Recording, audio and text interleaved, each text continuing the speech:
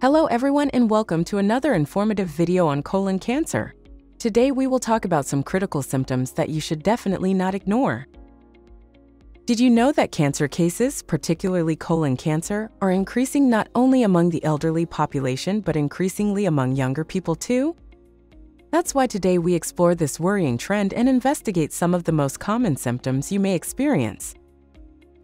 Colon cancer is one of the most devastating diseases today. It is the third most commonly diagnosed type of cancer and the second most deadly type of cancer. To further complicate the fight against this disease, we are witnessing the emergence of a formidable industry built around it. An industry driven by misleading advertising and a thicket of confusing information that often leaves both patients and healthcare professionals perplexed. And an often misunderstood concept is that the risk of colon cancer is determined mainly by genetics. Yes, having a family history can increase your risk, but that's only 5 to 10% of the time. It is therefore not the only factor at play. The famous phrase, "Geniuses can load the gun, but our life choices pull the trigger," is often alluded to. And this is especially true when we talk about cancer. So, how do you know if you have colon cancer? What are the first symptoms? What signs indicate the advanced stages of the disease? And how to diagnose it as soon as possible? This type of tumor can escape detection for a long time, sometimes for years. Generally, it begins as a small, slow-growing polyp on our intestinal wall, which produces no symptoms in the early stages. However, there are common symptoms of colon cancer that you may experience. Tumors often grow in a disorganized manner, causing bleeding. The problem is that this bleeding is not visible.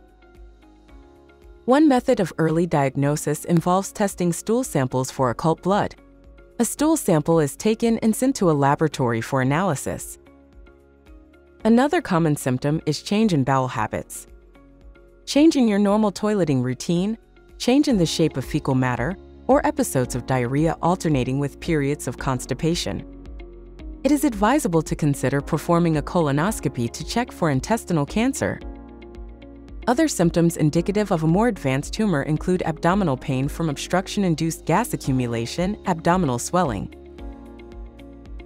weight loss, fatigue, and chronic tiredness. The symptoms could also manifest themselves in the internal organs, such as pain in the liver due to metastases or shortness of breath if the lungs are affected. In these situations, a fundamental tool is the colonoscopy. But what exactly is it, and who should consider undergoing it?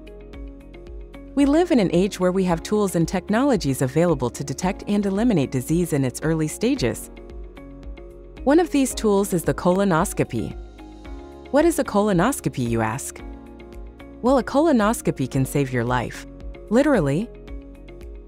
A colonoscopy is a diagnostic tool that doctors use to examine the entire colon and rectum.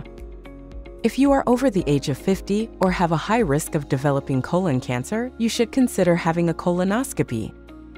Similar investigations can also help detect intestinal polyps, which can potentially develop into cancer. I would say raise your hand if you would like answers to all these questions.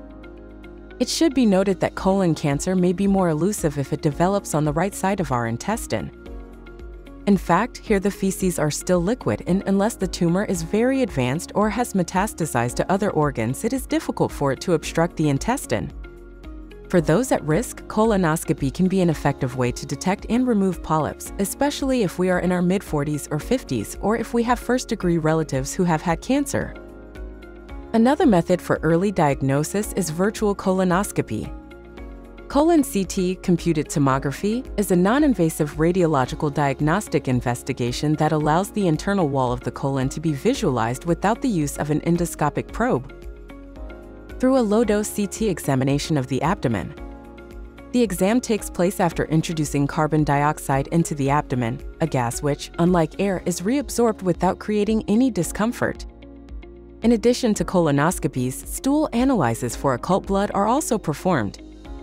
Watch out for these warning signs. Iron deficiency anemia can be a sign of intestinal cancer. We ask our friends who follow us not only to watch this video, but also to spread it with friends, family, with anyone who may find it useful. Remember, prevention is better than cure. For all health and wellness enthusiasts, we invite you to subscribe to our channel and click on the notification bell because we will inform you every time we publish new informative videos like this one.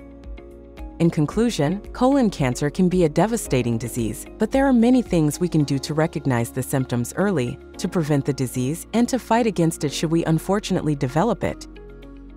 The peace of mind and awareness that comes from being informed about the risks to our health are worth much more than you might think. Remember, your body is your home. Take care of it. Don't miss our next video where we will talk about equally interesting and important topics. Thank you for your time and for watching this video. See you next time.